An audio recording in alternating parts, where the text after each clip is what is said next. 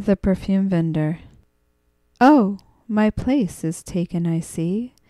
The other vendors envy me, the perfume merchant Neroli. Ah well, it does not matter where. I pitch my little stall, for there I will soon be hemmed about. With buyers, no need for me to shout. Like those who sell their worthless trash, beads and bright shawls, and shout for a place, I have travelled afar to the valley of the Var, the holy river, Arabia and Peru.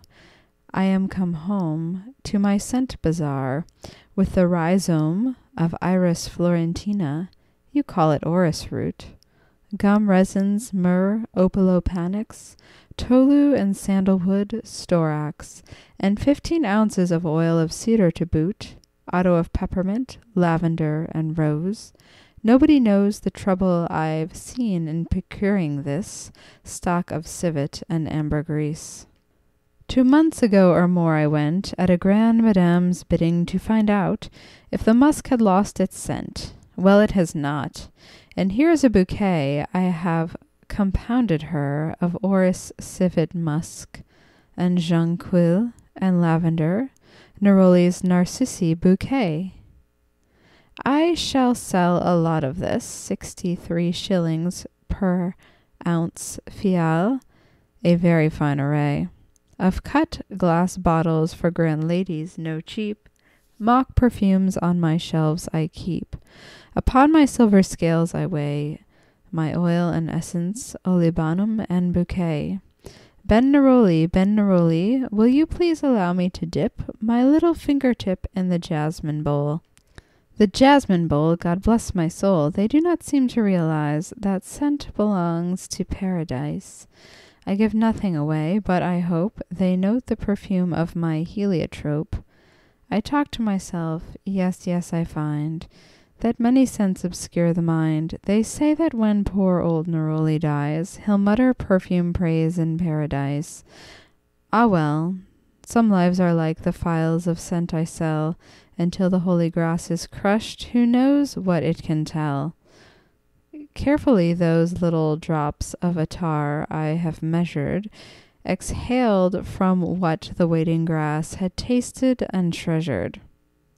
On St. John's Eve, the 24th of June, I watched the fern in solitude an hour, for it puts forth at dusk a small blue flower, which I must gather quickly ere the moon climbs high and the blossoms disappear. See, I hear is the perfume from the wishing fern, a very slight return for all my fairy work last year. Good Ben Neroli, whom everybody knows, have you any verbena, wallflower, or rose? For I am in love, and I wish for my Shaw 1 little drop of scent from your stall. Oh, love is like the scents I sell, if sweet and crystal pure, it holds the fragrant loveliness of things that will endure.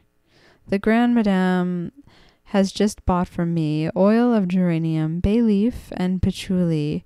Her choice is strange. Oh yes, you know there are some various curious folk in the bazaar. See this sweet child, her weary little feet falter towards my stall.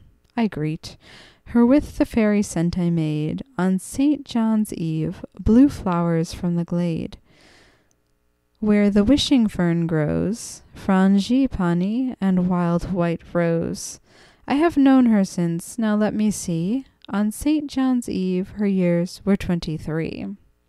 And it was 23 years ago, last Michaelmas, when first she smiled on this same perfume vendor. Oh, poor child, the promise of her youth is unfulfilled.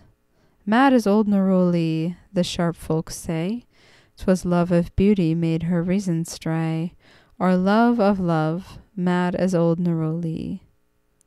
A jettatrice, a sorceress is she. To me she is like the scents I sell, the promise unfulfilled, will become the fragrance essence of her life, in death distilled.